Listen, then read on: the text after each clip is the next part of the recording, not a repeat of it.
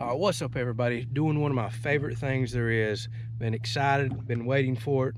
Finally got a day off of work, got my buddy with me, and the weather is smiling upon us. As you can see, we are about 8 miles offshore for our shallow water grouper season over here on the Gulf Coast.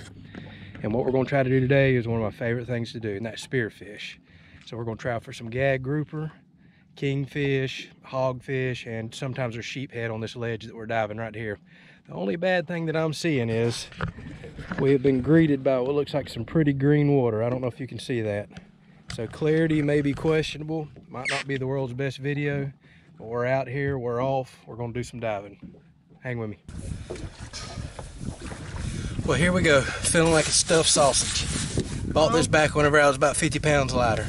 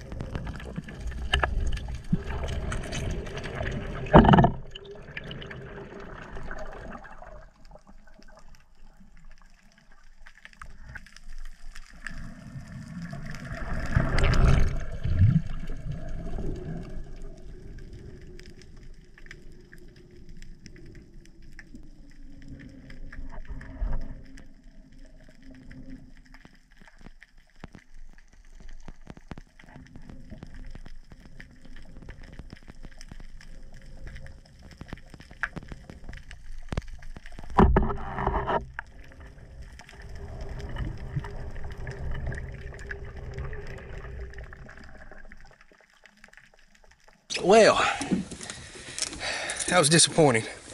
Horrible views, we already knew that. Got to the bottom, normally the spot's loaded. Not seeing much, which is kind of hard to see with 5 foot of viz anyway, so I think we're gonna try to find a clearer spot.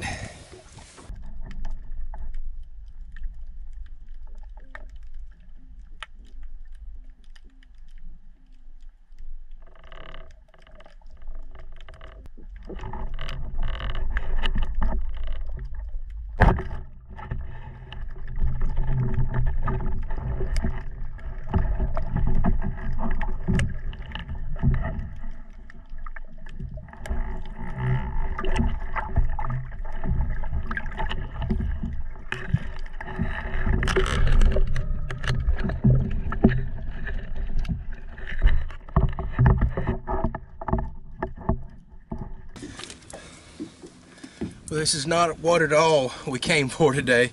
Sometimes you got to salvage a day any way you can. Offshore was just too disgusting, couldn't see anything. So we came inshore to a spot that's got a deep channel, and it is absolutely loaded with mullet. We've seen a cobia and a couple sheepheads. We're going to try to get them as well. I am not a big fan of mullet fried, but smoked is one of the best tasting fish there is. So if we can get a good mess of these, I'm smoking some fish tomorrow.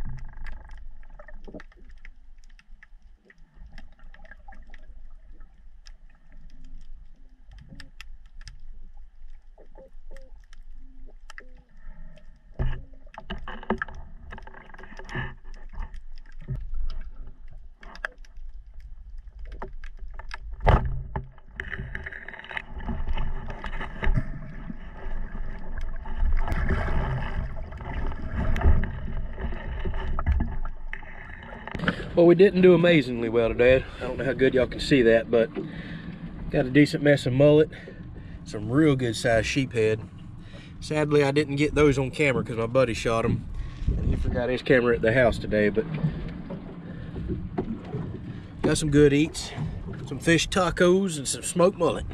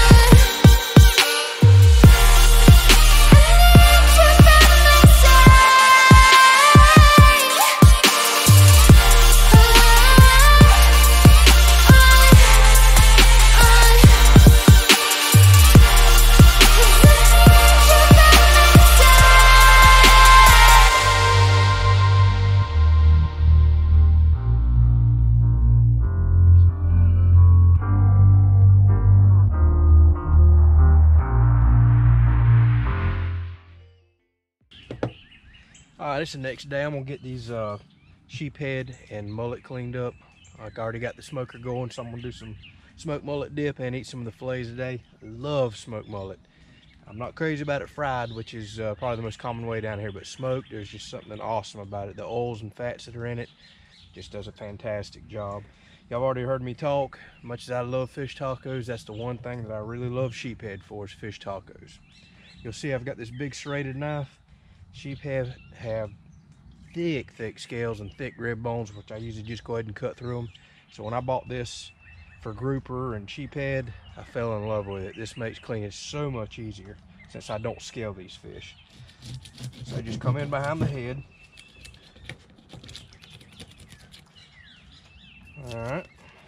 Then I'll take my regular fillet knife, like you see me do all my other fish, and just come down the backbone.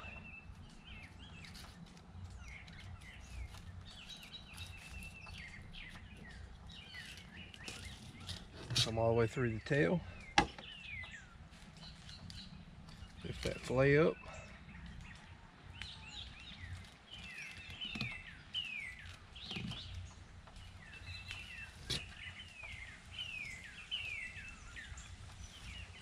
I just work this knife until I feel myself hit those thick rib cages. Take this knife.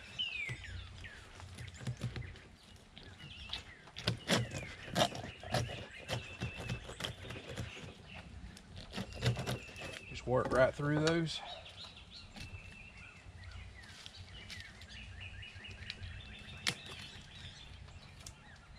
Take the fillet itself off. Now I'll clean it like I do any other fish.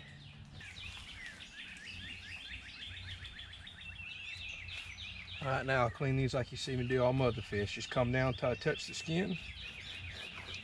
Work that knife forward. And you're left with no meat on that skin.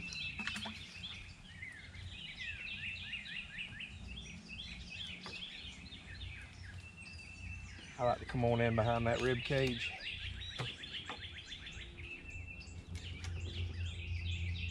Cut that out. Some of this has a little bit of damage from where we were spearfishing them. So you want to cut that bloodshot meat out. And then on sheephead, they got this dark red line. They're kind of a stronger tasting fish. That's why I like them in tacos so much, all that seasoning.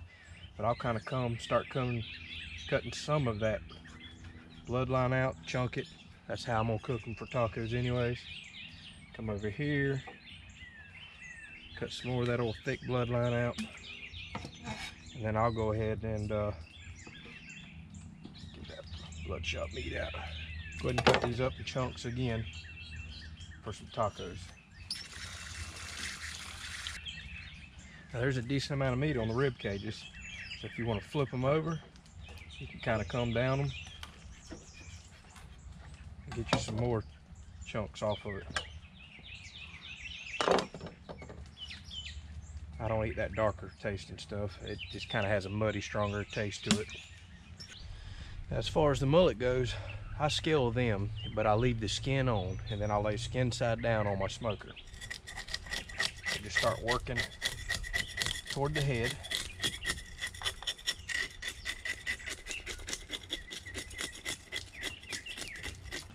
All right, now as far as these mullet go, just like all the other fish, just come in behind the head.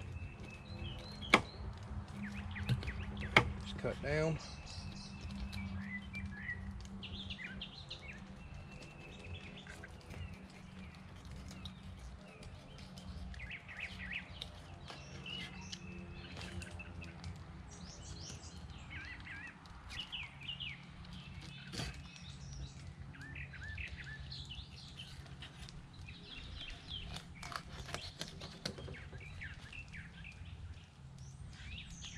I just leave rib cages and all on. We'll flip them over and smoke them just like that.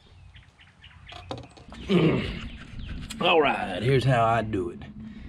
Just put a little bit of charcoal down there to get me a coal bed started. Doesn't necessarily have to have that. It just speeds the process up. Then start throwing in some chunks of pecan. That is the trick. Pecan makes smoked mullet, smoked fish tip of any kind taste amazing. So I'll let all this burn down, kind of get some coals and chunks going there, and then I'll slowly add some pecan throughout the day as I'm smoking the fish, just to give it that little bit of flavor. All right, now that I got these mullet all cleaned up, I'm just gonna lay them out on the smoker, put a little bit of Tony's sachets on there.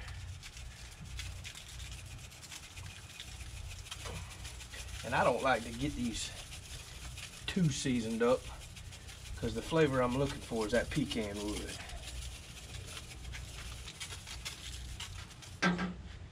Then a little salt.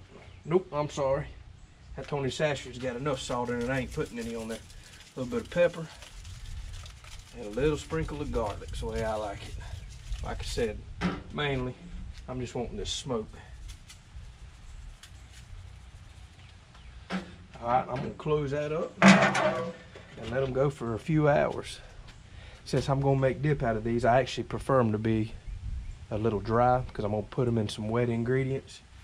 So I'll just keep a check on them, but I may let them go 2, 3, 4 hours even, until it starts wanting to peel off that skin and kind of feels almost a little dried out. Like I said, we're gonna wet them back up in that dip.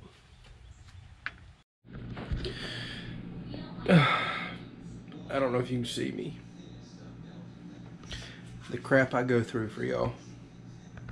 Just cutting onions. So that's the first ingredient, 1 small chopped onion. And yes, my eyes are really watering that bad.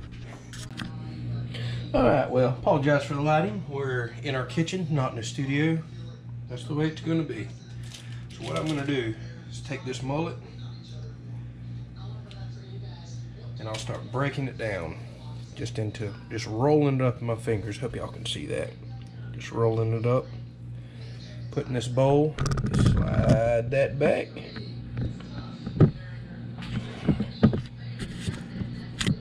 Alright, so I'm breaking it apart and putting in that bowl that has 1 small chopped onion in it. I try not to put the skin in, but if you get some of it, it's not the end of the world.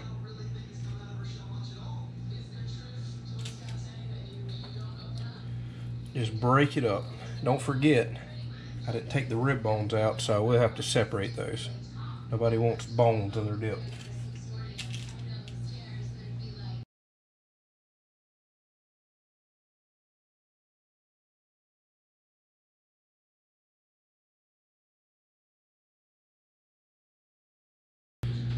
Alright, here's my non-world famous fish dip. And I'm probably going to put some ingredients in there such as this that people are going to go, no! I do not make my fish dip with the cream cheese that you find in most restaurants. I don't like the texture. It's not that I have a problem with cream cheese, I just don't like it in fish dip. It's so hard, it's so bulky, it just seems like that's the majority of the filler. There's hardly no fish in fish dip at a restaurant. But because I'm substituting that, I need something with a little sugar and something with a little tang. Miracle Whip works perfect. Buy you a little squeeze bottle, put it in there along with your mayonnaise. Trust me, you'll love it. My wife does not like Miracle Whip, but she loves this dip. Other people have ate this dip. They don't like Miracle Whip. They don't know they're eating it. It just gives you that sweet, tangy flavor that you need for a little bit of fish dip. Now in this bowl, I've got a few of those mullet. Don't forget I already put one small white chopped onion in there. So all I'm going to do now is add a decent amount of mayonnaise. And I'm sorry, I do not have any measurements for this. I've never measured this in my entire life. Nothing that goes in it. I've just always done it to taste. Here's a little bit of Miracle Whip. I'd probably say 2 to 1 on the mayo to Miracle Whip. And I'll keep adding this as I go. A little bit of salt. I'm not going to go crazy on the salt, because I'll put a little bit of this blackening seasoning in it, and it does have salt. A little bit of garlic powder, Worcestershire, and here's the cool thing about this, I do not like Worcestershire at all. Probably not saying that right. However, in this it's excellent. Same thing with the Miracle Whip. People don't like it, but in this they love it. A little bit of hot sauce. And because I discovered this a few years ago and fell in love with it, anything that calls for hot sauce, I put a little bit of this Chipotle hot sauce in as well. Fantastic flavor. This might look crazy hot, but it's not. I can't handle spicy, so trust me, this works. Now I'll just give all this a really good mix. We do not like our fish dip really creamy, kind of like at the restaurants. Again, I don't feel like you're getting any fish in it. We like it somewhat chunky. So I'll give all this a good mix and find the texture that I like and keep tasting it. And then I'll put it in the refrigerator. And as you let it sit, keep in mind, it might not seem spicy now, but as you let it sit and those flavors just kind of come together, it will get a little spicier. This is already looking about right, although I still need to try it. And sometimes I'll put a little bit of cayenne pepper in too if I feel like I need an extra kick.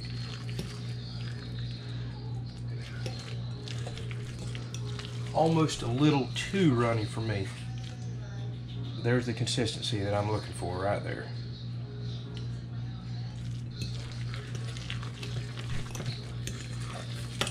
What I'll do is mix this up, put it in the refrigerator for an hour or two. The longer the better.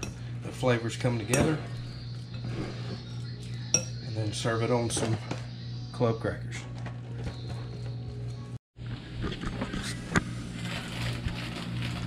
Alright, now the real critic is home from work. Let's see how I did. Just took this out of the freezer just to go ahead and cool it down quickly. It makes a heck of a difference. So what do you think? Alright, I've got her approval. Looks like I did a good job. Just want to say thank y'all that subscribed. Channel's kind of been blowing up this week, at least for a small channel standards. Picked up a lot of new subscribers. A crazy amount of views, so thank y'all for that. Thank you for the comments. It's cool getting to know some of y'all where you're from. Got a lot more videos planned here in the future. I'm going to kind of branch out from fishing, although I try to include weekly fishing videos, but just anything outdoor related. I got a lot of stuff that we do over our other property, hunting, fishing, tractor videos, food plots, you name it. Thank y'all for watching. Like, share, subscribe.